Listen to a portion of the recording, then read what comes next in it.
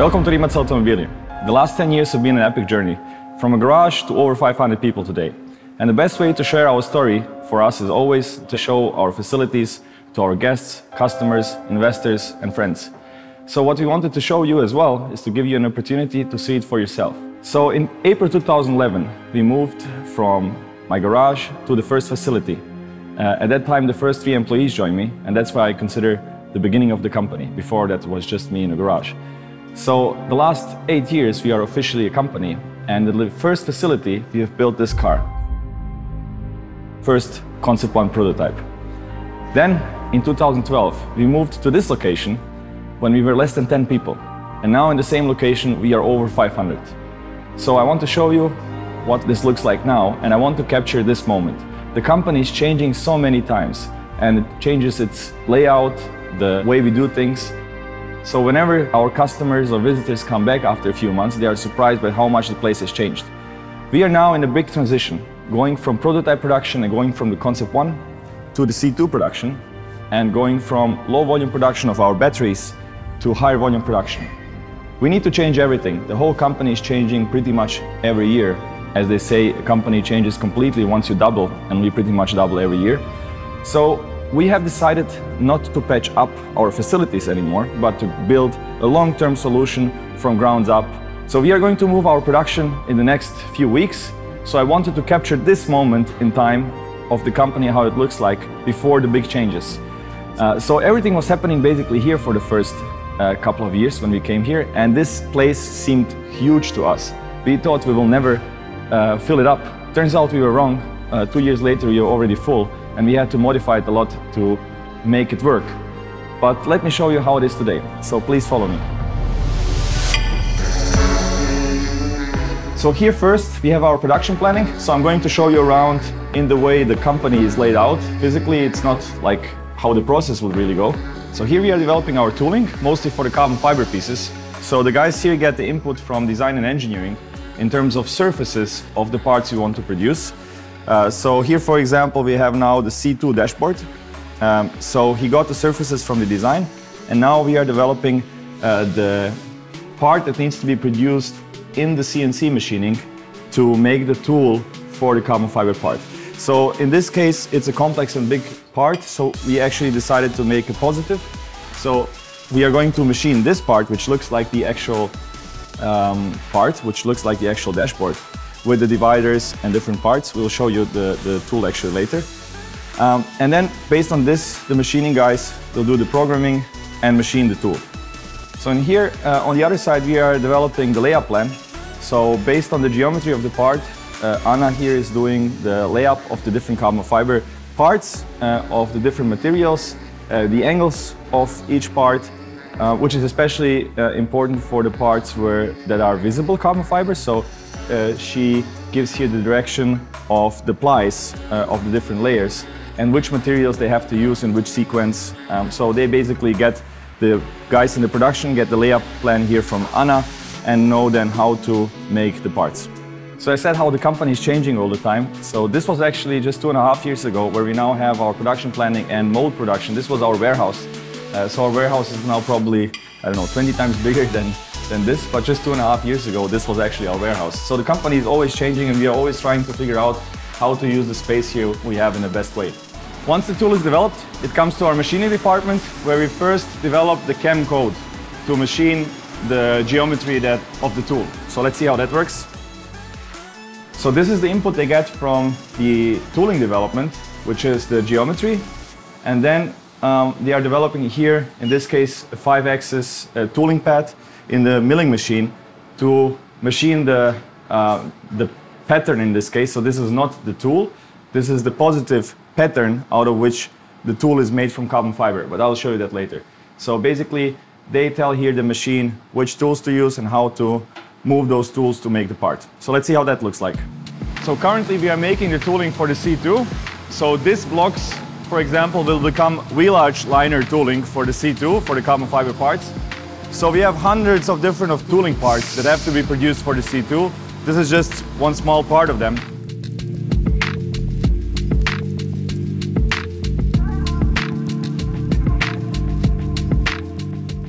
Here, on the other side, we are making the parts that actually go in the car and in other components that we do.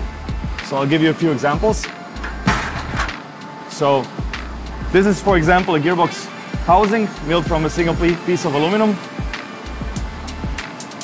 Or here's electronic control unit housings. For example, the cooling system, part of the cooling system of the Koenigsegg battery pack. Or this is a door hinge for a C2, or brake pedal for the C2, or for example, bigger parts like this inverter housing. So this is actually the rear inverter housing for the C2.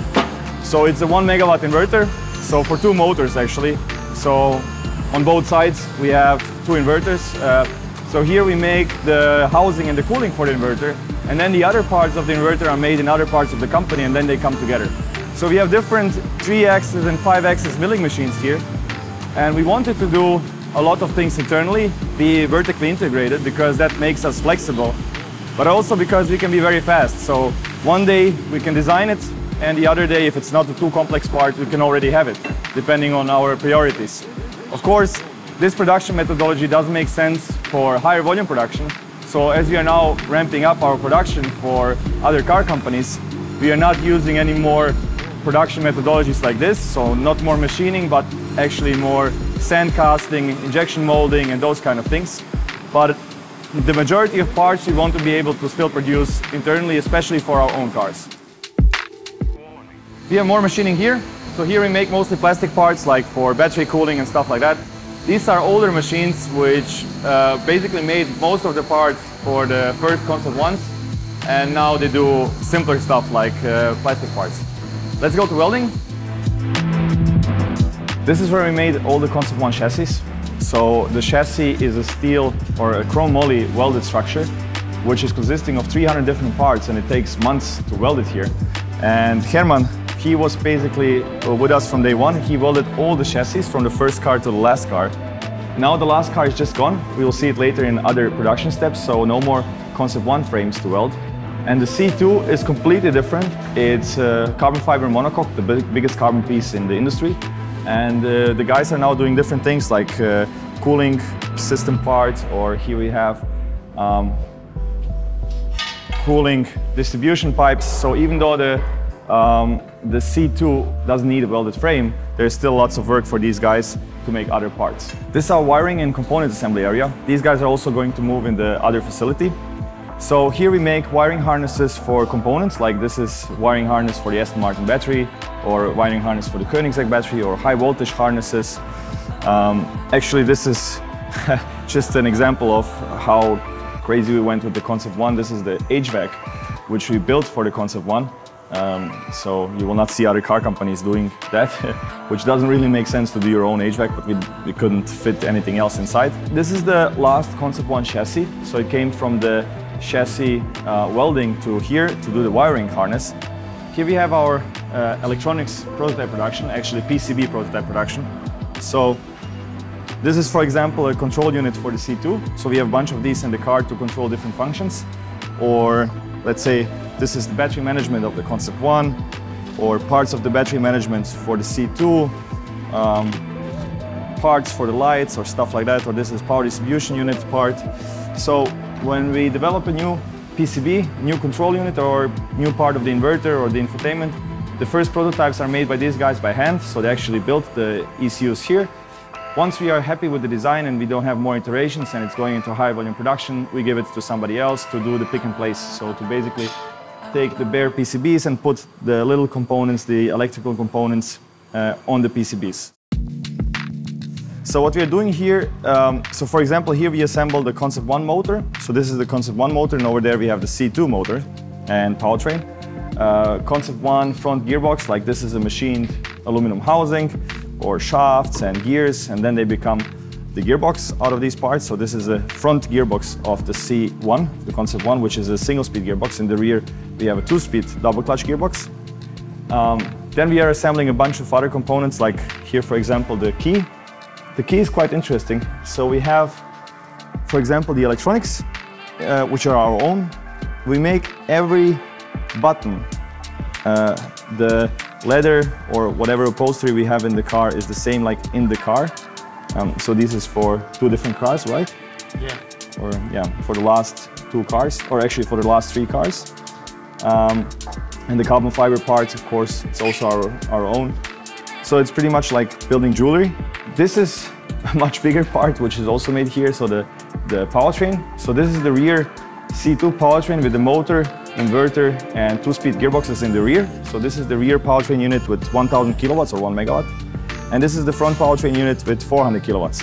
So they are quite different if you look at them. So the front powertrain has the motors in the middle, the gearboxes on the sides, and then the inverter on the top. In the rear, the gearbox is in the middle. It's actually 2-speed gearboxes in there. So every motor has its own gearbox, but they share the housing, and every gearbox is independent 2-speed gearbox. Each motor is a 500 kilowatt, 700 newton meter motor, and the 1 megawatt inverter. So you saw this piece being machined in the machining. So all of these parts are made in the company in different parts and then assembled here. Except, for example, here in this case we have a sand-casted housing for the gearbox, while the other parts are machined. So this is the inverter with 2 inverters in one box, basically. So the top half is for one motor, the other half is for the other motor. What we do here is power distribution units for the Koenigsegg. So here to give you an example how that looks like, but that's basically taking care of distributing the high voltage current between the battery and the other devices in the car, the inverters, the charger, the DC-DC, the heater, the air conditioning. So there's a bunch of electronics, wiring, composites, which are made around here and then being assembled.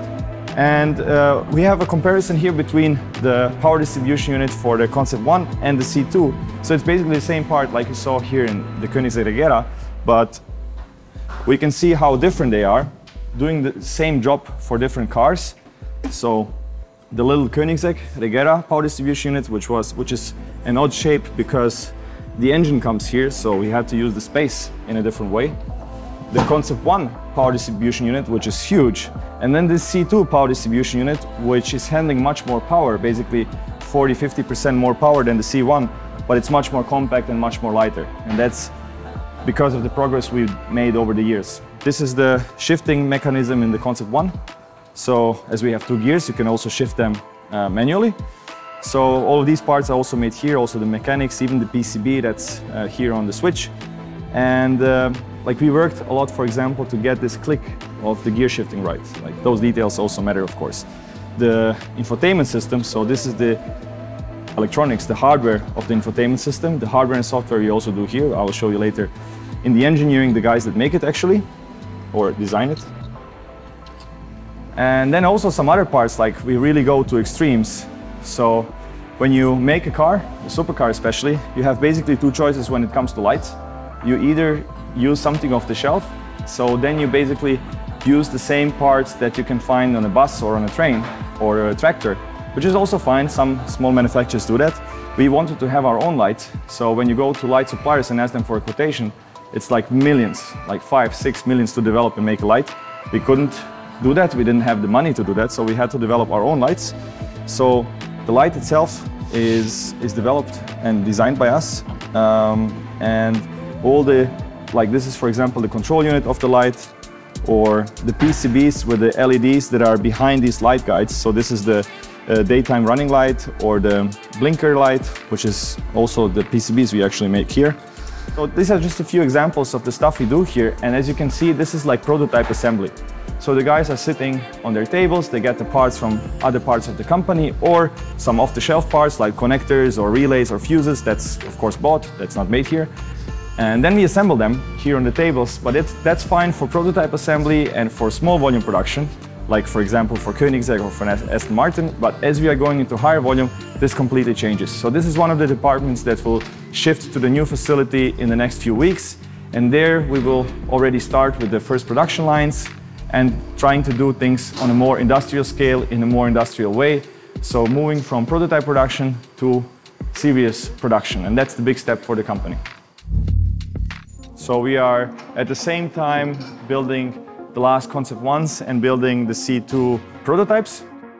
So the Koenigsegg, Aston Martin, Valkyrie, the Pininfarina Battista, Rimac C2, and Mercedes Project 1. Out of those 5 cars, 4 have our batteries and other parts.